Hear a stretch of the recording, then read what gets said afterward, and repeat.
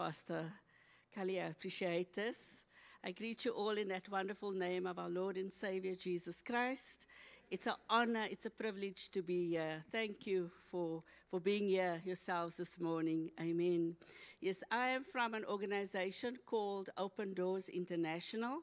We are interdenominational, which means that whoever, or if there's anyone that loves God and is prepared to suffer for Him, Jesus Christ, we help them. We wouldn't go to them and say, but where are you from? Which church? Okay, we don't help those. No, we help whoever is prepared to suffer for the gospel of Jesus Christ. So we are actually in many countries, about 70 countries across the world. We are an undercover organization, like Pastor said. So if you like James Bond movies and you're actually fascinated with spy business, that's what we do. We're undercover. And I hope we will find some Bible smugglers in this church one day, because that's what I pray for, especially amongst the young people. And I see there are quite a few young people here this morning. So what we do is we go into those countries undercover. We work with churches, for example, your church. There'll be only a few people would know that we actually partnering with them. It will be the pastor and a few members, because you know there are other spies everywhere. The enemy is lurking everywhere. You know, he's like a roaring lion, just watching. And so we will partner with that church. And if the pastor tells us who is suffering or where the dangers are, then we work through the church and we assist those believers. We don't have a nice big board to say Open Doors. Now, our head office in South Africa is in Randburg. And as I said, we don't have a board. We only have the sign of the fish. And if you understand where the sign of the fish comes from, you would understand why it is also our sign. In the past, many years ago, when believers were persecuted and they were unsure who they're meeting, whether it's an enemy or whether it's another believer, they will stand with the other person and they will make the sign of the fish, half the sign of the fish with the foot, and the other person will complete it. And when they do that, they will know, no, that's a brother. Okay? But of course, Satan is clever, and they discovered the secrets are at the sign or the language of the believers. Okay, and then they started tricking the Christians, and then also began to persecute them even more. But how Open Doors started was actually through Brother Andrew. Are there anyone who knows Brother Andrew? He's called God Smuggler. Okay, there are a few people, even some people who've met him, eh? Now, Brother Andrew was a young Dutchman, and the Lord spoke to him in one of the communist countries. And the Lord said to him, strengthen that is about to die, that's remaining, from Revelation 3 verse 2. And what he understood was that the Lord said to him, he must smuggle Bibles into communist Russia and the satellite countries. And he was faithful. And he began to do that. And 70 years later, we are still doing that. Thank God there are many, many people, even today, smuggling Bibles into communist countries. And you know, we have, of course, technology, but many countries still need the physical Bible in their language. And so there are faithful people still doing that today. But before I continue, I'd like us to watch a video of Brother Andrew, and I would like him to tell you how it all began. Thank you.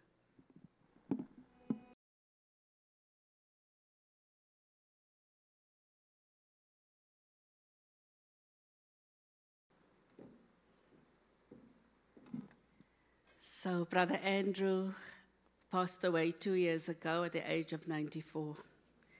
But when he used to be stopped at the borders with his car packed out with Bibles, he would pray and he would say, Lord Jesus, when you were on earth, you made blind eyes see. Now I pray that you will make seeing eyes blind. And the Lord did. And he went through with those Bibles over and over and over again. Amen. And that is the faithfulness of God. Here is a Dutchman. He was not rich. He didn't have education. He didn't even have matric. Came from a very poor background. The Lord gave him a command. And he said, yes, Lord. How? And the Lord can also give us a job. Like Pastor said, he's been preaching on now, going out into the harvest. We can also just say, yes, Lord, how? And the Lord will equip us and allow us to do what he has called us to do. Amen. There are many foreigners in our country with other religions. Do we approach them, share the gospel with them so that they can take it back to their country? We don't even have to go to their country because they're here. We can share the love of Jesus with them. There are not many faiths in this world whose base and foundation is based on love. Our faith is based on love. Imagine the impact that will make. How their lives will be transformed when they know that there is a Savior that truly loves them. That they don't have to work for that. That they can just give over to him and allow the Holy Spirit to transform and change their lives. The harvest is right here. And so with Opendoors also, that video was made in 2014. In that video, it says that 100 million Christians are being persecuted. From 2014 up till now, that number has increased. It is 365 million Christians persecuted for their faith currently. That is about 1 in 7 believers. It is very difficult for Christians to even go to church. This morning, we know church started at 8:30. We came to church and look at how beautiful we all look and how we could rejoice in the Lord. We could lift our hands and our voices in worship. It's not like that for many Christians in the world. On a Sunday morning, if they want to have church, it will be or in somebody's flat or shack or house or forest or rundown building. Wherever it's safe, they would go there. And then somebody has to stand guard. This morning we had to lock the doors because of crime. There somebody has to watch for spies who would come and arrest them or kill them if they are found to worship. And then they would come in their normal clothes, they won't dress up, and they won't have Bibles. And then they will worship the Lord. But you know how they will sing? They will whisper their songs. Imagine this morning we're whispering our worship and our praise to this great King, this Lord that we love so deeply. And after that, the pastor will come and he will open the Bible to preach. And somebody, maybe the old lady, will open a Bible like this and she'll stand like this. You know why she stands like that? So that the people who are standing behind her can also read from this one Bible. Then they will take this Bible and they'll take it apart. They'll give that brother Revelations, that sister Matthew, that sister John, that one Revelations. And they'll take that and they'll read that one book. They'll almost memorize that book because they don't know when they're going to read that book of the Bible again. And when they meet, which could not be the next Sunday, they would hope that they would meet the next Sunday. If it is safe enough, they will exchange the books again and see who gets which book. They treasure the Bible so much. Unlike us with all the many Bibles in our homes that's collecting dust, yet we know that the Bible is the Word of God. What do we see on the media? We see so many things on the media. Do we ever compare with what the Word says? It is so convincing what they say. The proof is in our faces all the time.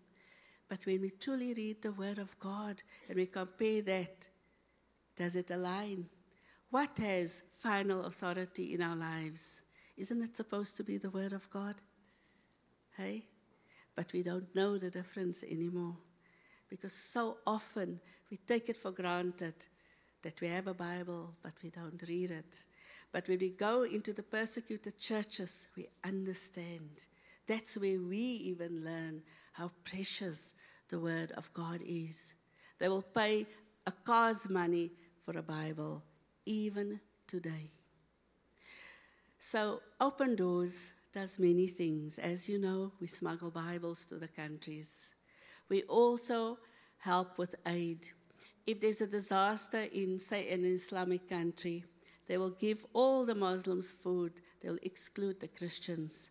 That's where Opendoors come and then give aid, food, medication, whatever is needed to that family or to that group of people. Example is Turkey that had that huge earthquake 2 years ago. Yeah, that's at least we could come in and assist believers. That's what we do. Another thing is we travel. We go and we visit the persecuted family. So if you ever planned on traveling to the persecuted countries, please travel with us. You will still have a holiday. You'll have a fun time. If you go to Egypt, you will see the pyramids. But after you look at the pyramids, we'll go via, and we visit our brothers and our sisters in the underground. Do you know what it means for a persecuted person to be visited by a brother from a different country? It means the whole world to them. Because remember, in our country, Christians are the majority. In those countries, it's the minority. The persecutors make Christians feel as if nobody cares for them. Nobody loves them. They even tell them what God you believe in. You believe in 3 gods because they do not understand the Trinity. And they will mock Christians and say, God doesn't even love you. See how you have to turn your other cheek like a fool. They take whatever snippets they know about the Bible and they will throw it into the believer's face. Now remember living like that day in, day out. But when we go and we visit them and we say to them, the churches in South Africa are praying for you. It means the whole world to them. Their eyes well up with tears and they would say, really, do they know about us? And we say, yes, they know about you. They pray for you. That's why our motto at Opendoors is never alone, because persecuted Christians feel alone. The enemy, Satan, makes them feel alone, as if nobody cares. So when you want to travel, please come. You'll have your holiday, but it will be the most meaningful holiday that you've ever experienced when you go and visit them. It means so much to them. At Opendoors, as I said, we send Bibles, we visit. Our pastors in South Africa go to Bible school. In many countries, remember, there's no Bible school. There is no pastor that's trained. So some of our pastors go there, and for a 3-week training in a secluded area, they train them like a crash course. They give them that course. But thank God for the Holy Spirit, how he brings that word across and make it a part of them. So maybe one day we can steal your pastor too and send him to some country to go do some training. But he may not come back. He may not come back. There's no guarantee. That's the risk. So Opendoors does a lot of research on persecution. We do research on countries that's been persecuted the most. We do research on the type of persecution, whether it's from government, whether it's from the community, whether it's from individuals, and then we post what we call the World Watch List. Then we group 50 of the most persecuted countries together from 1 to 50, and today I'm going to show you a video of the the 10 most persecuted countries in the world. And I would like you to notice on which continent most of those countries are. So if you can just put that video up, please.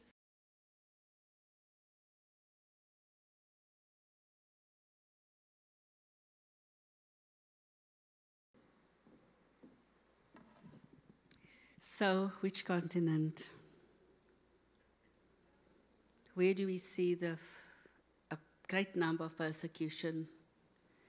Africa, our continent. In Somalia, on the east, we have Al-Shabaab killing the Christians. On the west, in Nigeria, we have Boko Haram, all from ISIS, lines of ISIS, killing the Christians, especially in northern Nigeria. Christian girls are being abducted, married off to old Muslim men, and forced to be converted.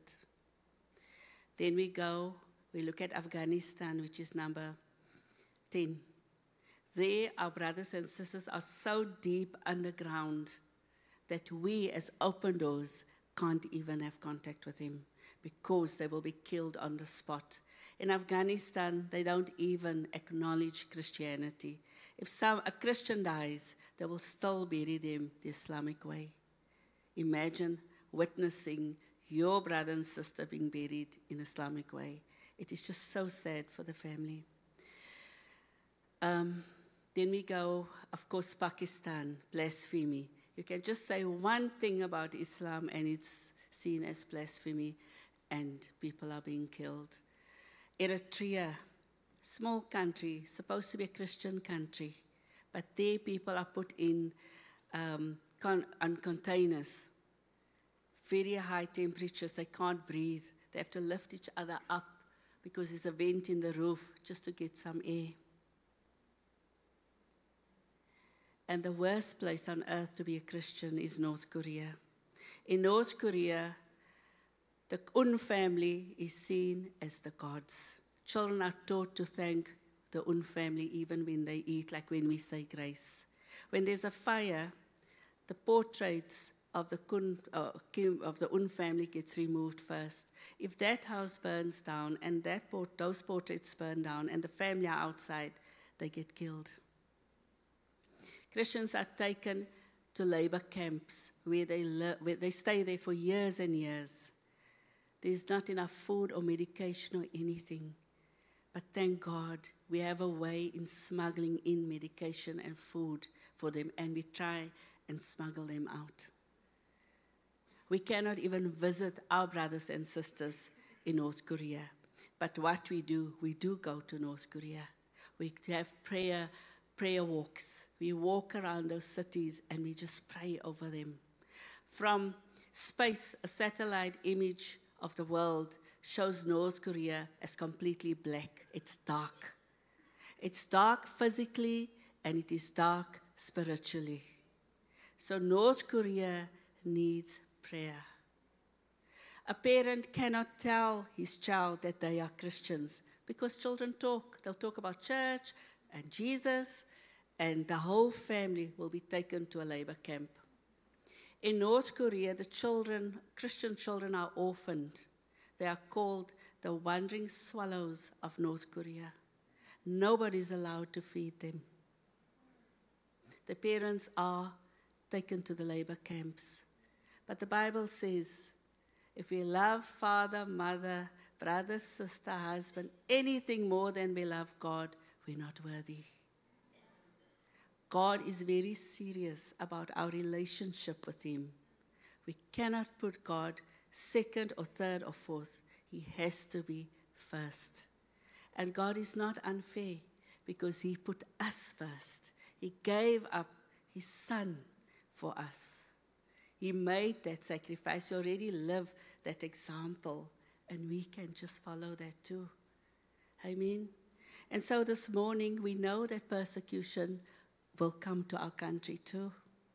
In the year 2050, Islam will be the most prominent religion in the world. They are the fastest growing religion in the world.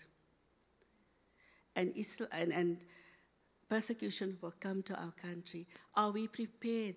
Are we ready to stand for our faith? Can we go to Revelation 12, verse 17 quickly, please?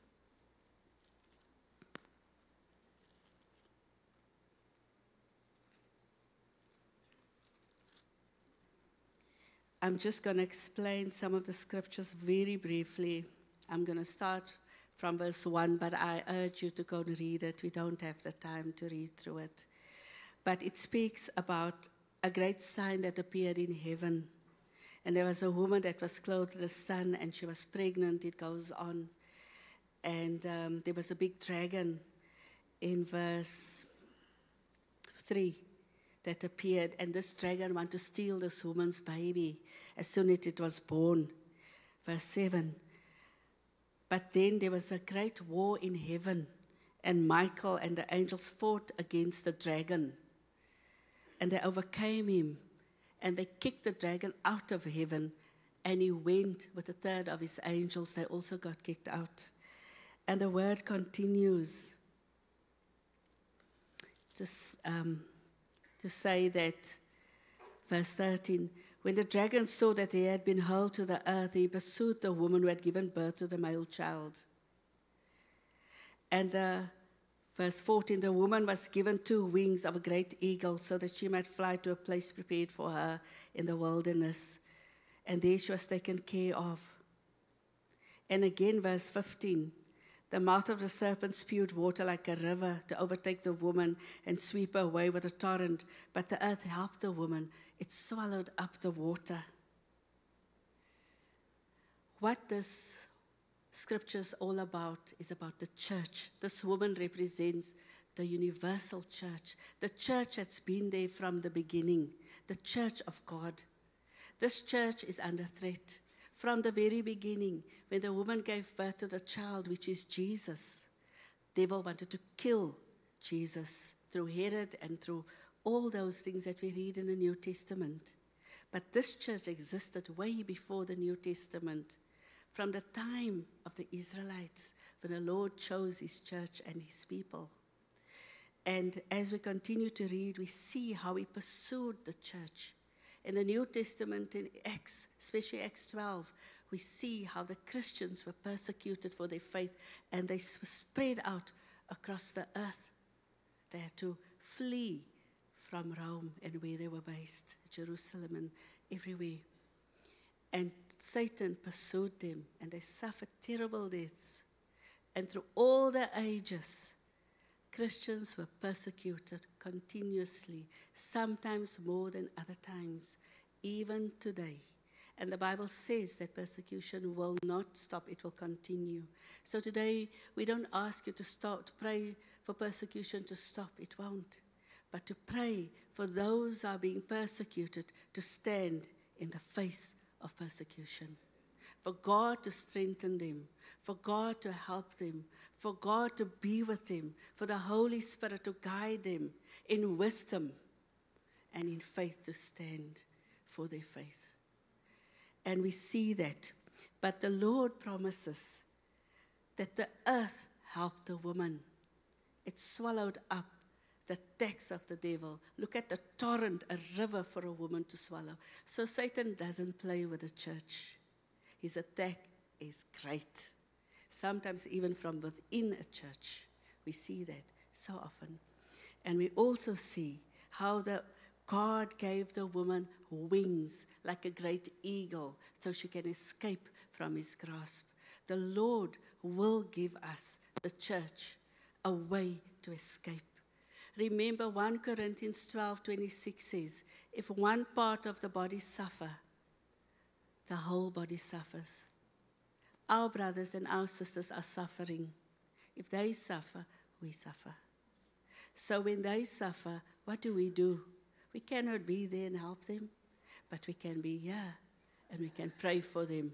There is such power in prayer, and we know that because we wouldn't be here if we didn't believe in the power of prayer. Amen. That is our greatest weapon. It's our sword, the Bible says. We kill the enemy with our sword. Our fight is not spiritual, it's not physical, it's spiritual.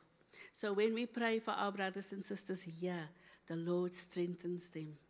And so this morning, our request from Opendoors is, where we speak on behalf of the persecuted, Proverbs 31 verse 8, it is that we pray for them. Whenever we ask a persecuted person, what can we do for you? They always say, 8 out of 10 times, and we've done research on this too, it says, pray for me, sister. They're not like us South Africans that ask for money all the time. They ask for prayer. Pray for me, sister. This morning, I ask you on behalf of them to pray for them. And so we read verse 17, Revelation 12:17, the last scripture. Sorry, I'm jumping all over the place. Then the dragon was enraged at the woman. The dragon was enraged at the church and went off to wage war against the rest of her offspring, you and I. And who are those offspring besides you and I? All humans? No. Those who keep the commands and hold fast their testimony about Jesus. What are the commands of God? To love God with all our hearts, all our minds, all our souls, and to keep the testimony. What is your personal testimony about Jesus? The day you got saved, when you gave your life, your heart to Him. Those are the children of God.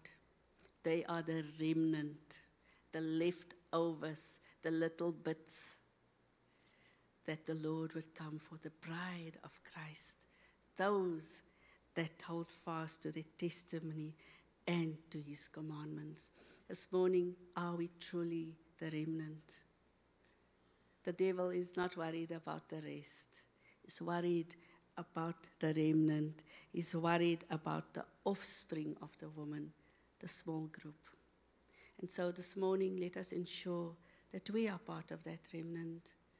And we know, the Bible says, whoever lives righteously will be persecuted. You will be persecuted, even in this country, maybe in your own circumstances. But let us remember our brothers and our sisters and begin to pray for them. And we can do that. We have a prayer calendar that gets sent to us every third month. And on there, we have prayer requests for every day. We have a country and a specific person. Now, we all have needs here. Imagine thousands of people pray for our needs. Won't that be awesome? Think about the impact that it will make. So let us pray for a specific person in a specific country. I normally just print mine and keep it in my Bible. If I have my quiet time, then I can read. It takes a minute just to read the situation or about the person. You can stick it on the door behind your bathroom as well. It takes like a minute to just pray there too. Anyway, as long as you pray. And just pray for them. Let us all unite our hearts and pray for the persecuted church and the family. And then we have our newsletter, which is free of charge as well. So you can read all the information that I've given you this morning about persecution. You can just read that. It's not fake news. That is it's real news. It's really like that. If they tell you there's so many people killed in that country yesterday, then that's the truth. We only release what really happens. And so this morning, church, as I experience the presence of the Holy Spirit during our worship, I want to say to you, you are at the right place. You really are. And continue to serve God with all your heart. Put Him first in your life. And remember that we have brothers and sisters who really need your prayer, and continue to pray for them. After the service, I will be at the back, and if you can just fill in a form, I'll give you a pen, and there's a condition with that pen. Every time you use it, you have to pray for the persecuted church. Otherwise, you can't have a pen. Okay. God bless you, and thank you so much for this opportunity. Thank you, Pastor. I appreciate this.